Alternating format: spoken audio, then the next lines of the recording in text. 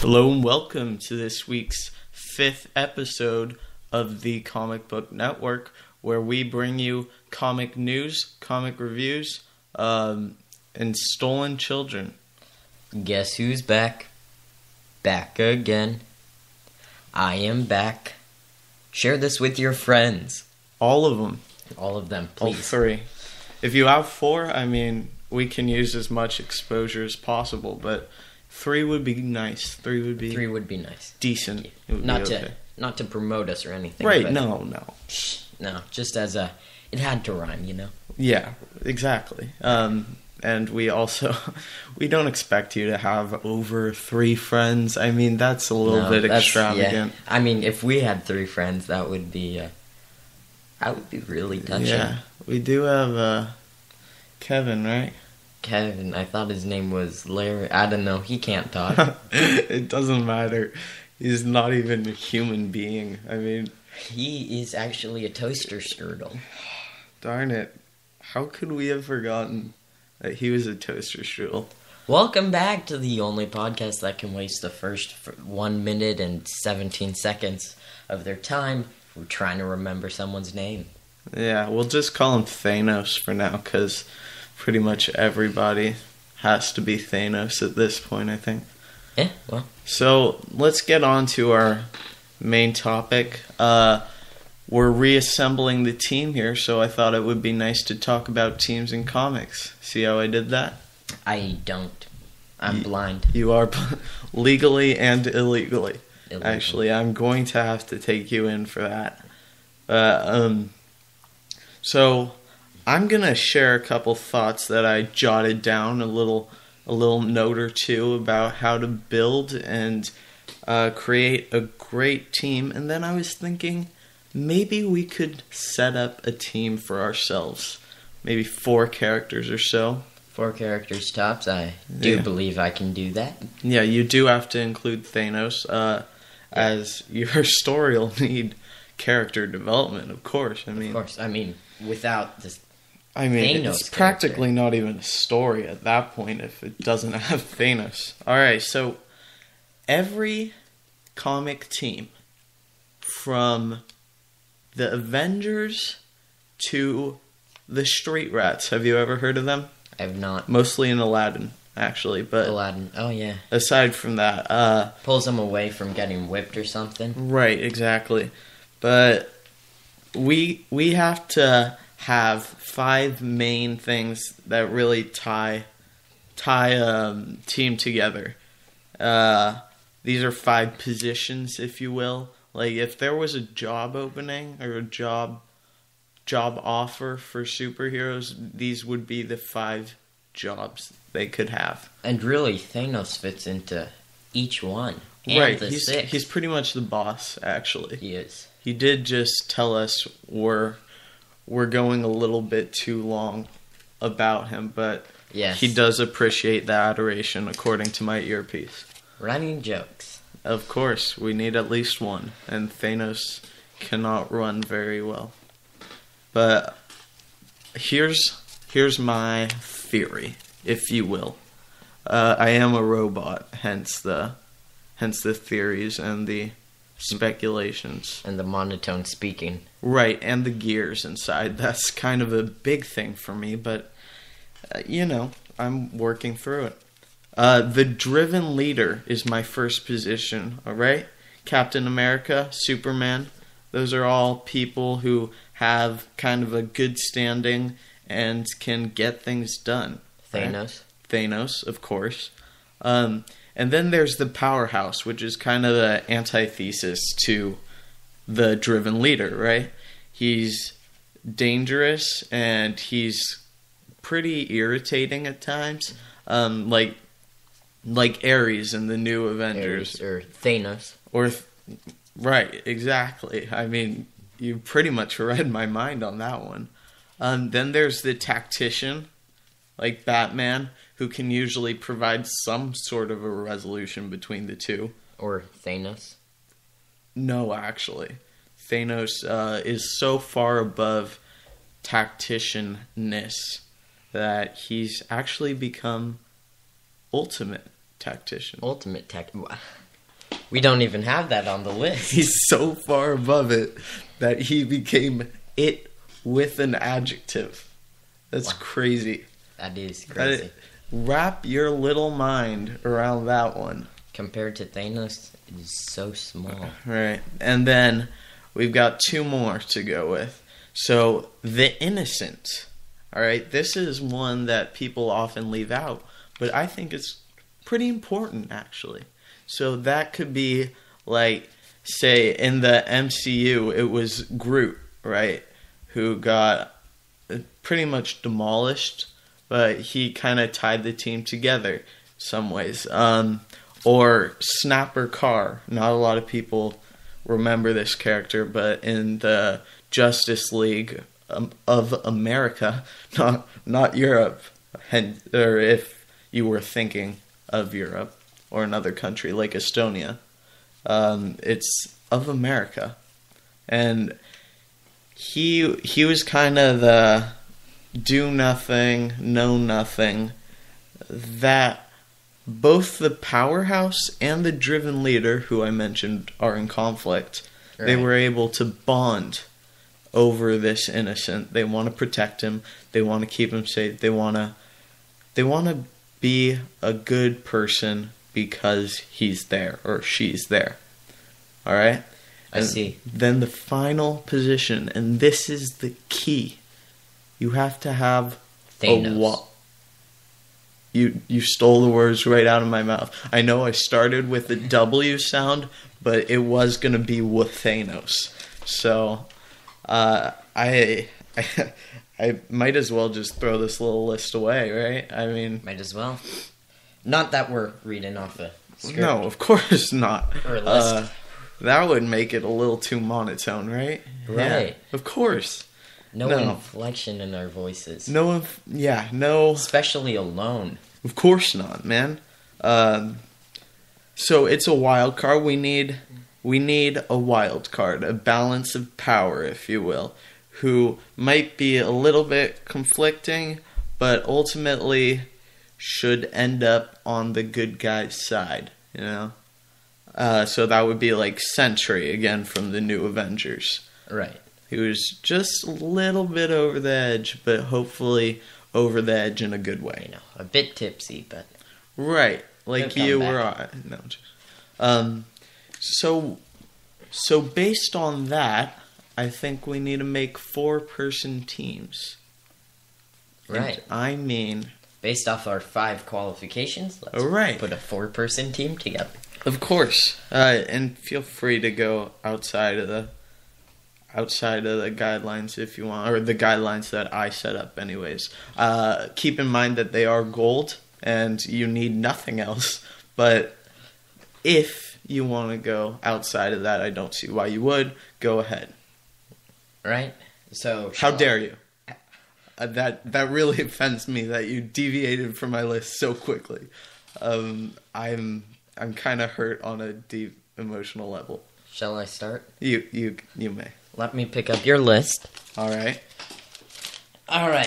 So, for my characters, now they're not exactly on the same tier. Tier. Right. Yeah, that's a good word for it. But I think that taking these 4 characters and combining them would be pretty good. So, for the leader and also sharing the position of the Innocent, we have someone mostly useless. Okay. But we need someone to bring the team together, so we're taking Steve Rogers, Captain America, and we're going to place him in that leader position. Sounds good. Pure and simple. Right. Then for the powerhouse, we need someone strong. We need someone powerful. We need someone who can exactly replicate the moves of any other person they see, except, better, and they can also dodge and everything. So for that... Thanos. Of course. Right. I'm going to take Taskmaster. Place him right on that team. And we need a wild card. Who's the only person who can defeat Taskmaster? Thomas. From the block. The other one. Deadpool. Exactly what I was thinking. You did put words in my mouth, but they were the correct words. If you can't beat him, join them. Of course. We take Deadpool as the wild card and we place him on the team, right? All right. Now, that leaves one spot left, the tactician. Now, this hero won't necessarily be on the battlefield, but they will be, off, watching, sending messages into not only their own team, but the enemy's heads, Mm-hmm. A psychic. We want a psychic to kind of overlay the battlefield, tell them, hey, this is happening, okay. You got to do this. So we're going to take Thomas from the block. Thomas from the block. Darn it. We're going to take Jean Grey, and we're going to put her there. Not in her Phoenix form, because I think that would be more of a wild card-ish. Right. But we're going to take her, with her psychic powers and bring her there. Yeah, that sounds good. And she could definitely work on the field as well. But yeah, that would be nice from the sideline. And that brings us to the 5th position, which is be-all, end-all, and for that I've put Thanos. Thanos, wow. Yeah. That is new, creative, and something entirely unexpected. I thought it was hilarious and original myself. I am going to be fully forthcoming with you and say that Thomas from the block was Thanos. Wow. You could tell because of the TH that started each of their names. I didn't notice. You didn't. I did not. I didn't even notice till about 10 seconds ago. So my team is going to be 10 times better than your team because every single position is filled by guess who? Thomas from the block. No, Jenny. Jenny from the block. My bad. Jenny from the park. You imbecile. You're trying to fill my... I'm 0 for 3. I'm actually just trying to cover myself because you got every single one. My record's about as good as the Raiders. Yeah, you got every single one though, and I was trying to defend myself, but good on you. I'm impressed, and need I say a little coy by that. You are coy. I am coyed.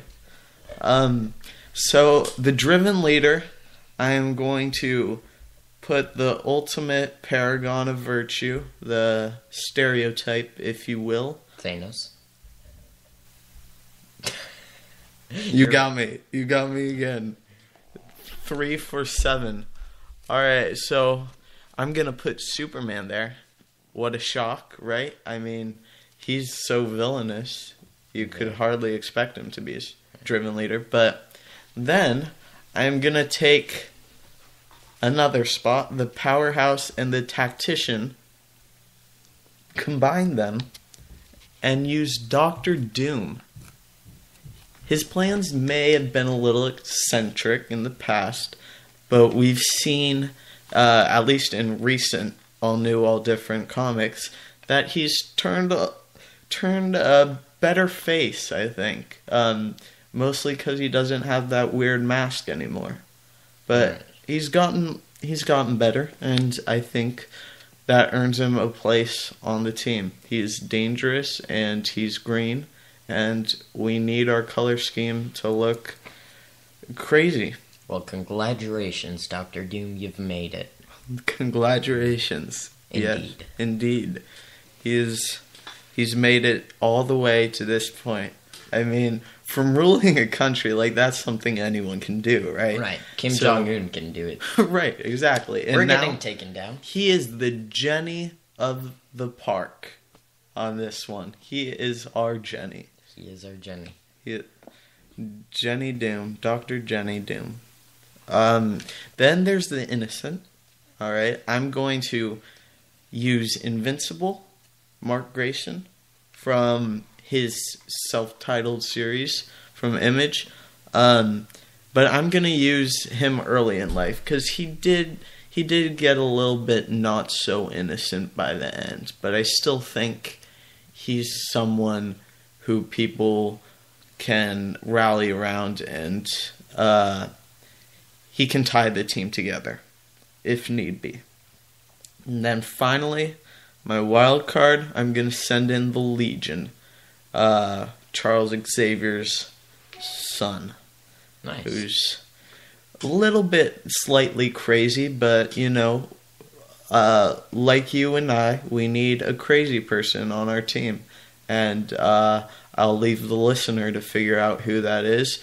But trust me, it's the one with gears inside and a monotone voice. Believe me, it's not the toaster strudel or me. It is Jenny. You From guessed the it. park. From the freaking park. Crazy, right? All right, so if that about wraps it up, I think we pretty much got the best of the best on our teams, and only the best. Right. I have one more team. Oh, consisting solely of Thanos. I hate it. I mean, you could have gone for so much more. It's depressing. It's sad.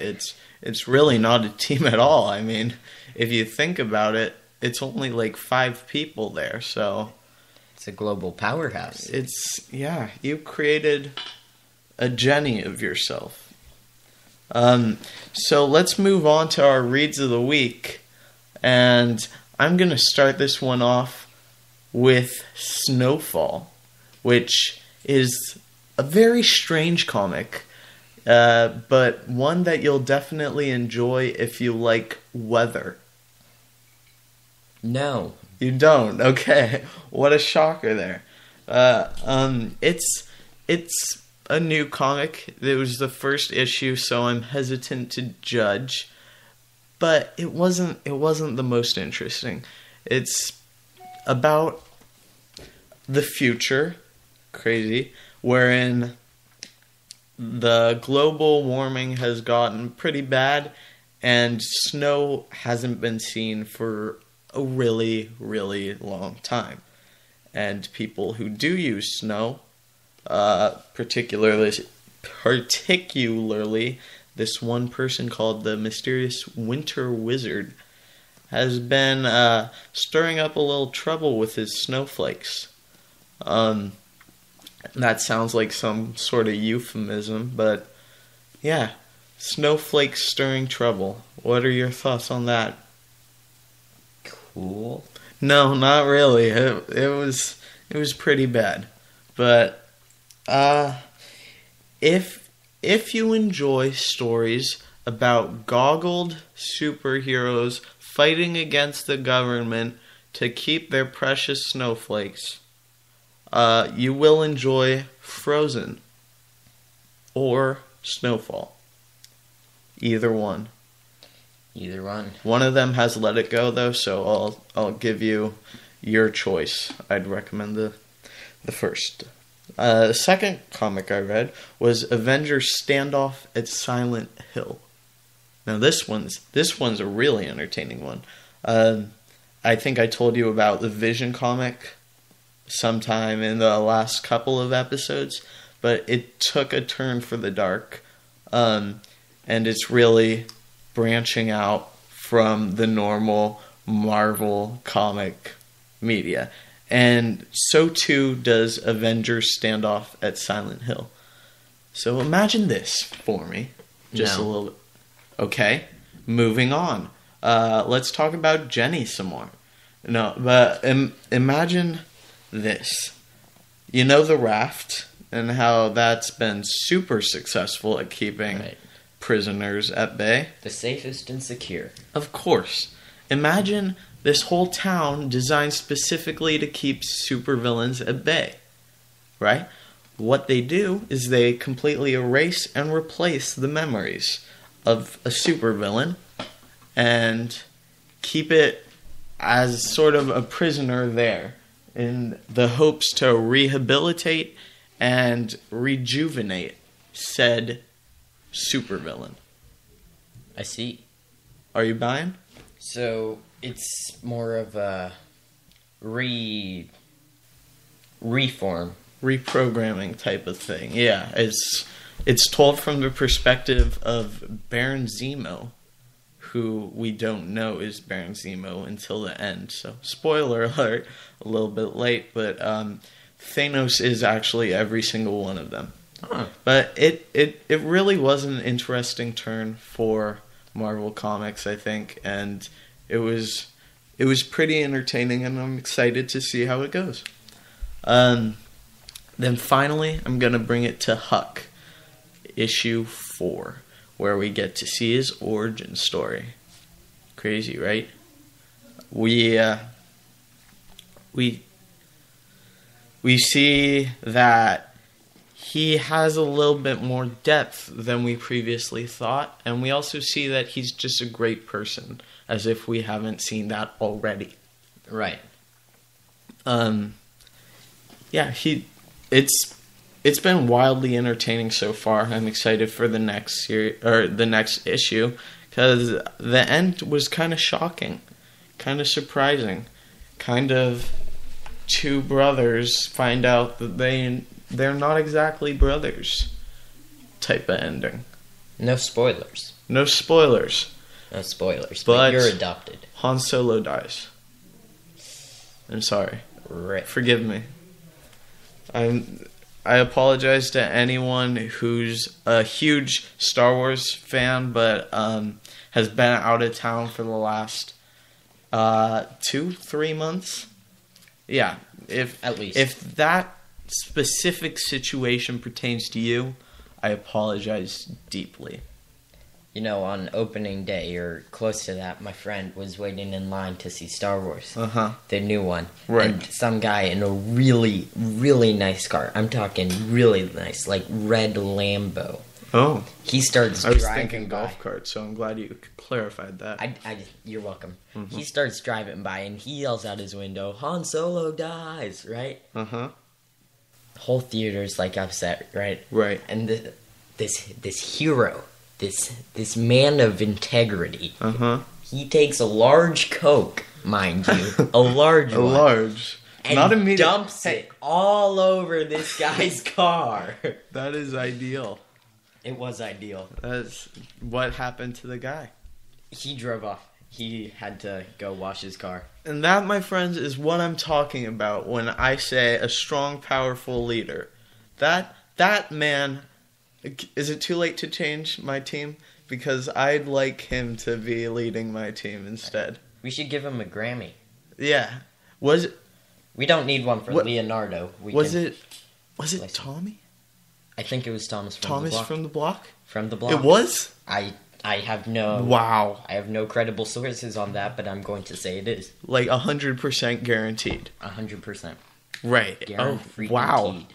So, I'm going to have to take this in for a little bit, but in the meantime, let's move on to our question of the week. And remember, folks, you can give us your question of the week. And you know how? Yeah, email us. You email us. You send it via pigeon to our mansion. Please do remember, if you do send it via pigeon, make sure there's an orange tag on its foot, because we've been getting so much pigeon taxes, right? And they're all purple, so it helps us differentiate which ones to shoot down and which ones to let come through. Yeah, and please vaccinate it, because last time, pigeon flu is not fun. Right. Yeah, apparently you can't eat the wings. When the pigeons fly, it's okay, but when they flew, it's really devastating to our whole house and home. Past tense is too dense for this stents. Stents. Oh. Stencil. Ideal. Taking that rhyme home. Like we said in the first episode, this is the place for unfinished rhymes. And that was kind of a crime there. Smooth transition. Let's go into our letter of the week. But first, here's how you can contact us. You simply email thecomicbooknetwork@gmail.com. Spelled exactly how it sounds. THECOMICBOOKNETWORK Okay. COMICBOOKNETWORK. It's harder than you thought. @GMAIL.com. I did it. That's perfect. That was actually... I'm kind of getting a little teary-eyed there. That was great. I may or may not have read that off the computer. Well, that's something we can just move past. I Just think. gloss right over. Gloss right over. I think making a little bit of a point about it is maybe not glossing over as much as we thought, but we do want to make a note that Ethan did read that off the computer. And now we'll just gloss over it. Gloss over it now. Gloss over it. Right. Moving just on. Slip right past. Just to be clear, Just he slip did it- read it. just- But moving past. Just slip it right in your drink. Uh-huh. So email your questions, comments, concerns about our well-being, doctor's notes if you have one. If you have one. If you don't, Make email one. a fake. Yeah. Forge your mother's signature on said email. So here it is. The day 5 of our 30-day comic challenge that I said we were going to go on. Right. I'm skipping around a little bit, but here's the question. What comic character do you feel or do you most wish that you were? Well, now that's a toughie. I wish I knew this question beforehand and maybe sort of prepared, which we totally are unscripted here, and I do not know. But originally, I was thinking Taskmaster. But thinking about it, Taskmaster, as I may or may not have covered, spoiler alert, in his new Volume 2, he does not have his memories intact. But you do have a skull for a face, so you're at least part of the way there. I'm halfway there. He doesn't have his memories intact, and he hardly recognizes his own wife. Right. So, with great power comes great cost. So instead of that, I want to go a bit more. Off the dome. I want to go a bit more cliche. Okay. I'm gonna go with Batman. Well liked, Mm-hmm. good superhero, and money, honey. Money. Making it rain. Absolutely. You gotta Cash. get that cash. You can't be super if you don't have a lot of money. A Am I lot right? of dough. If there's one thing this capitalist system has taught me, it's that. Rolling in the greens. So I'm gonna go the with Jacksons. the Washingtons. okay, the Benjamins, the everything, every single president. The Abraham Lincoln. You got me there. I wasn't expecting that. The Benjamins. All right, Franklins. I'm gonna go with Huck Thanos. because he's pretty much everything anyone should be. He's kind in every situation. He's always thinking of others rather than himself, and he is a superhero. Is he rich? He's not rich. Okay, you caught me there. You caught me there, Ethan. I would be poor. Got him good. You got me good. All right, so that about brings our time to a close. I hope you enjoyed this episode. Hope we're improving. You can find us on YouTube at the Comic Book Network. You can find us on Spreaker and listen to it without any interruption, even if you close the app, by listening on Spreaker, where you can find us at the Comic Book Network as well. Hope you enjoyed, and Have a great day. I'm going to take this toaster strudel out back. all right, and I am going to take Jenny. Goodbye.